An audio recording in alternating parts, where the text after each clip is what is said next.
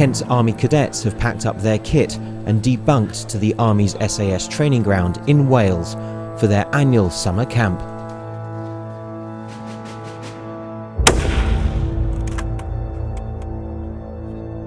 The 12 to 18-year-olds will be spending the next 2 weeks in the unpredictable Welsh weather, learning survival skills at Ministry of Defence sites scattered across the Brecon Beacons.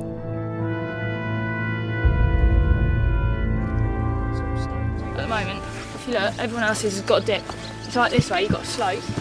And all you do is pull these ones outwards. Yeah, get me? Yeah. And it'll tighten it all up. So if it does rain, all the water's just going to flow off. And you're not going to get puddles like this at the moment.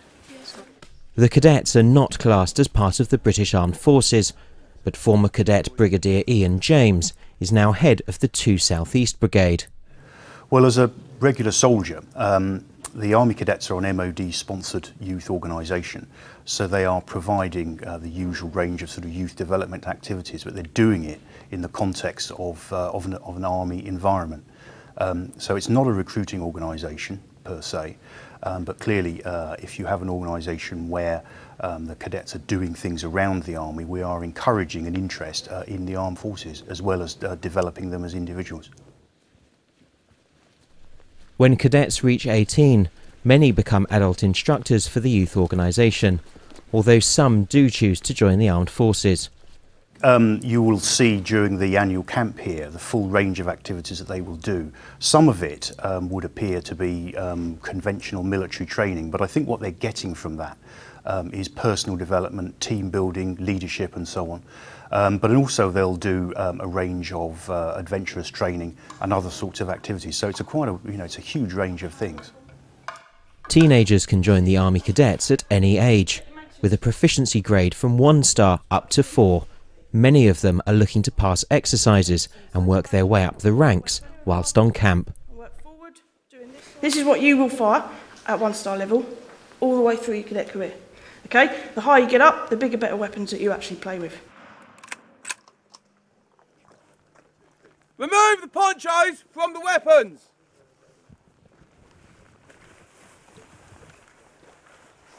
Weapons down! Take control of the weapons, adjust your position! 100! Safety catch, cock the weapon! 10 rounds, and a target in front! In your own time, go on!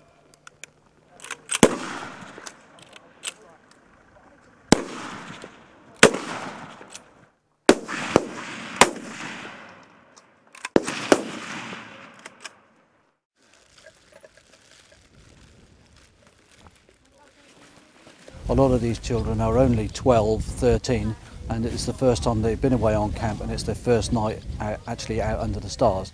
As you can see, we've put the bashers out, which is a waterproof sheet which they sleep under tonight, with their sleeping bags, and they will do their own cooking, and they will look after themselves basically throughout the night. And tomorrow we shall be walking to a different area where they'll be setting up again and doing the same thing tomorrow.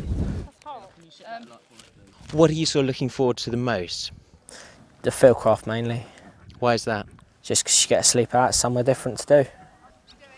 It's better than just hanging around the street corners, doing nothing.